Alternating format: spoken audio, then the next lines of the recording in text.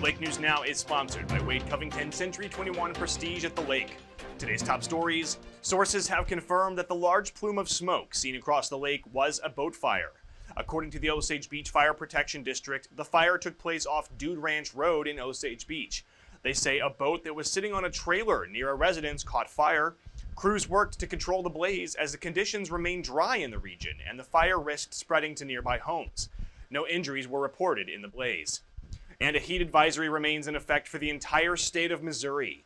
The National Weather Service says the heat index values could hit 110 at their highest point.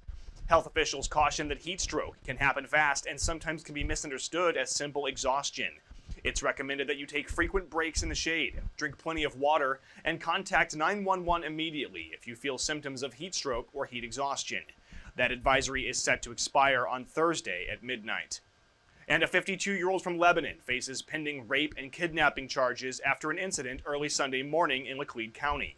The sheriff's department says that the victim, a cab driver, received a call to pick up Jerry Warnock at Martin's One Stop to give him a ride to work.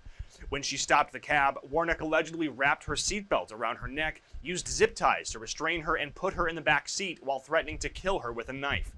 Warnock then drove the cab to a remote location while the cab driver was able to activate her cell phone and call 911.